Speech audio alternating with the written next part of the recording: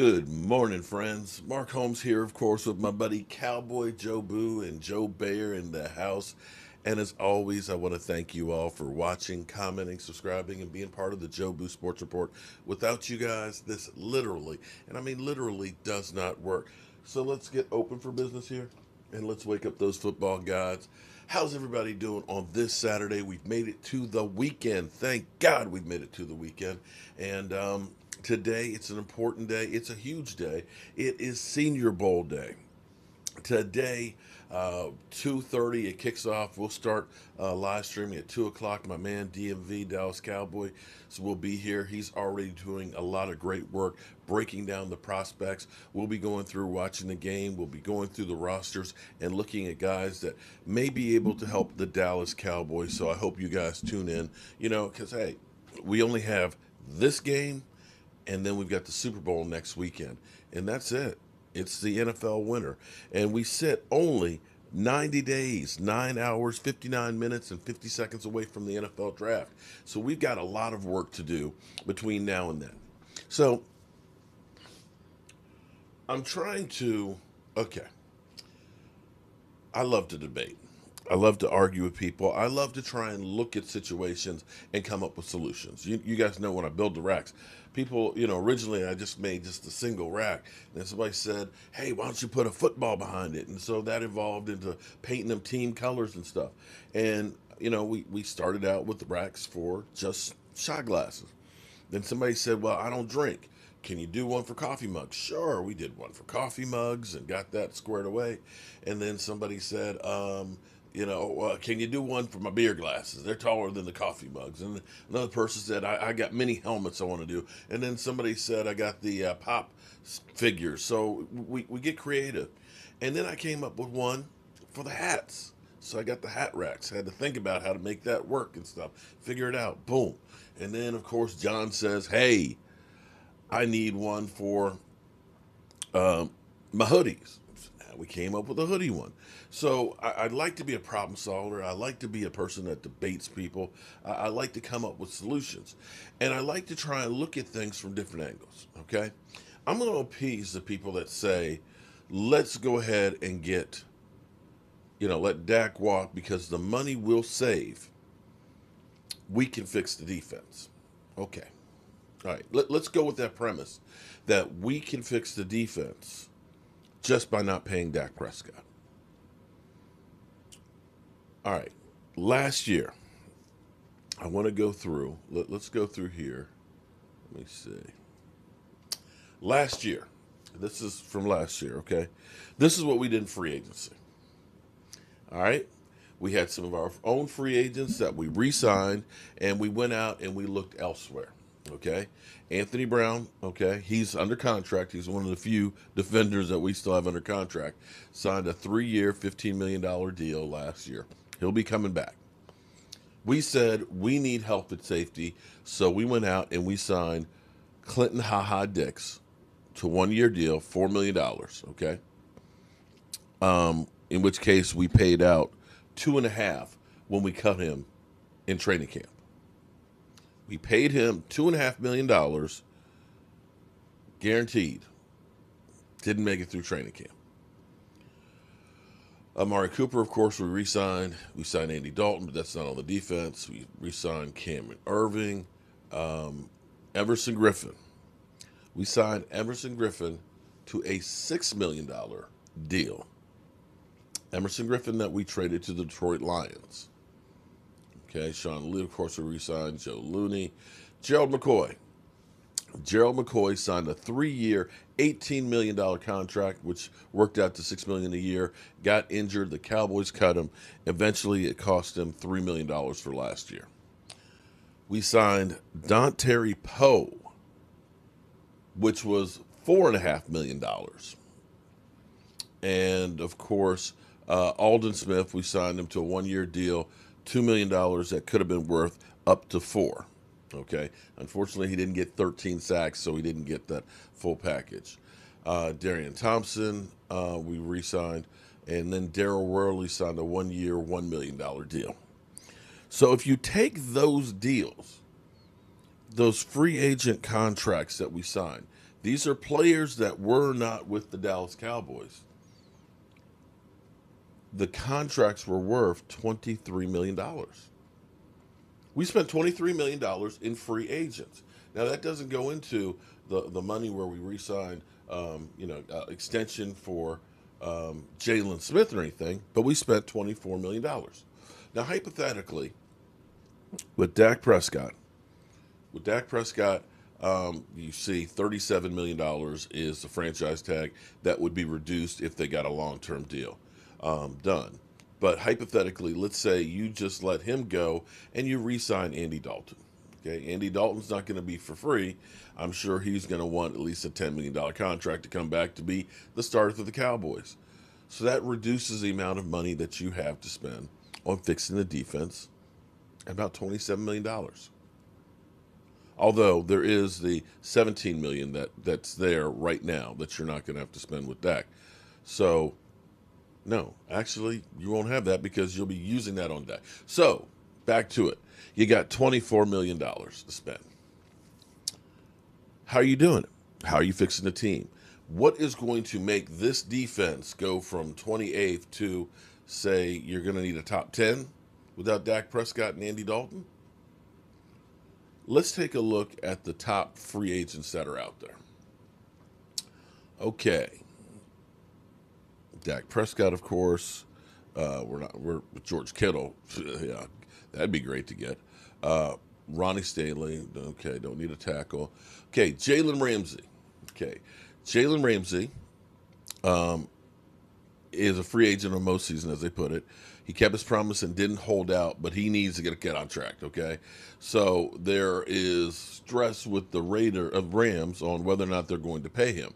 Now, he is really good, although he's disappeared a couple times, and he did kind of screw us because it was pass interference against us. We should have won that game.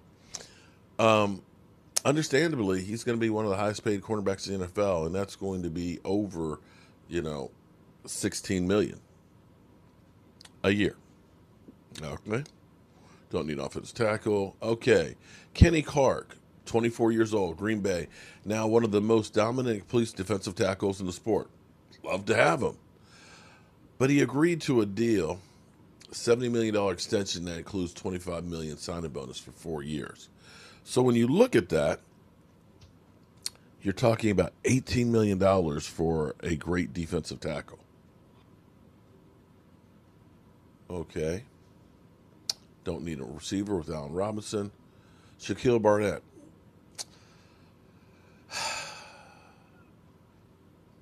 He had 18 quarterback hits, 55 hurries, in addition to a leading sack of 19.5 sacks in 2019.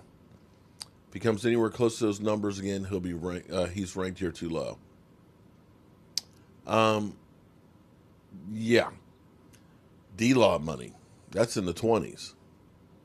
Keenan Allen, Cam Newton, Chris Godwin, Alvin Kamara, Justin Simmons. Justin Simmons, I would love to have Justin Simmons. That is the guy I would love for the Cowboys to get, whether they sign Dak or not. The Athletic wrote a compelling price asking if underpaid dynamic safeties are on the market ineffectively. The Broncos defense wouldn't function the same way without Simmons. Simmons will be 16 a year. I'd like to get that guy. I would, we talked about trying to get Earl Thomas, who is way old. Justin Simmons is the guy to go get, okay? Joe Toon, offensive tackle. Let's see, who else we got? Cooper Kupp, Kenny Galladay, Dalvin Cook, Henry Hunter, that's tight end, Trent Williams, Joe Mixon, Matt.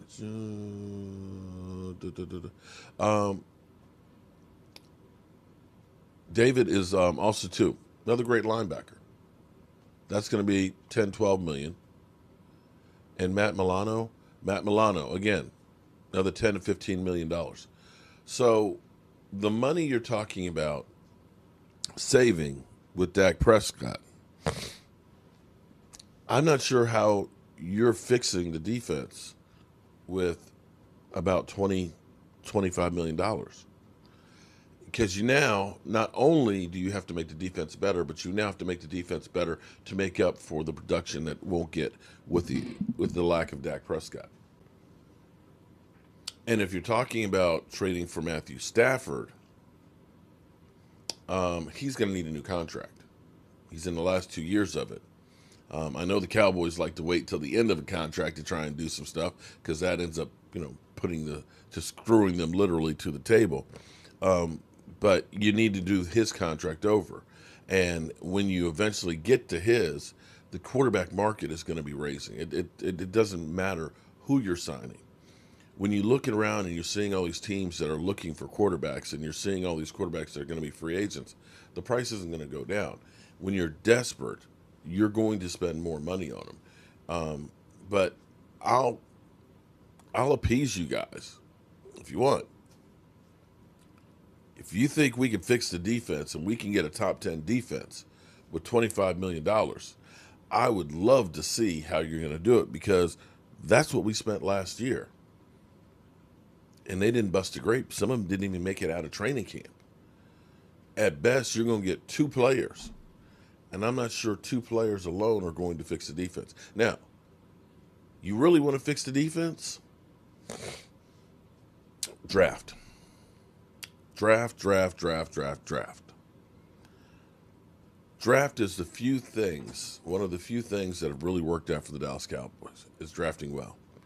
But I think the Cowboys need to change their emphasis because on the defense, they always spend a lot of draft capital on edge rushers and linebackers, and they ignore the defensive tackles and the safeties. They always look for a guy late in the draft because they figure we can get a guy late in the draft and they'll be fine and we can plug him in. But that's not the way. Also, too, they've had a philosophy of guys that are tall and kind of lean. Guys that are 6'4", 6'5", but are kind of light in the ass. I need me that Vita Vea type. That guy who's kind of shorter, that's like 6 foot, 6'1", and that's about 350, but has a motor that can push the pocket. Get me that guy. Get me a real safety. We had an opportunity to get Juan Thornhill as well as some of the other safeties that are out there. 3 of the top 4 safeties were there right after Tristan Hill. We decided, we'll get a safety in the end of the draft. We've got to spend draft capital getting those positions because those positions are game changers. And we have the opportunity to do that with the draft. Now, we in DMV, we're talking about the amount of quarterbacks that people are going to be looking at. It's possible 4 quarterbacks could go to the top 10. If some of those start sliding, it's possible somebody might want to move up to try and get one of those quarterbacks, jump ahead of some of the other competition, a team that's quarterback hungry. We're hearing that the Rams could trade Jared Goff. That's a possibility. There's going to be a lot of quarterback upheaval. And if we have the opportunity to trade back 5, 6, 8 spots and get some extra picks, that's how you're honestly going to build the defense. The more picks, the better. Get these young guys out there because when our defense started to turn, so when we got rid of these old free agents of Dontari Poe and Emerson Griffin, and we started getting the Randy Gregorys, the Neville Gallimores out there, that's when the defense started playing better. The young, hungry talent that said, I got to play lights out for the next 4 years so I can get the big payday. That, my friends, is what the Dallas Cowboys need to do. All right, I will see you guys here at 2 o'clock. I need to go out and get some more lumber because I think we're going to be snowed in, and I want to make sure I can be working on the racks. So be safe out there and keep spreading the mojo.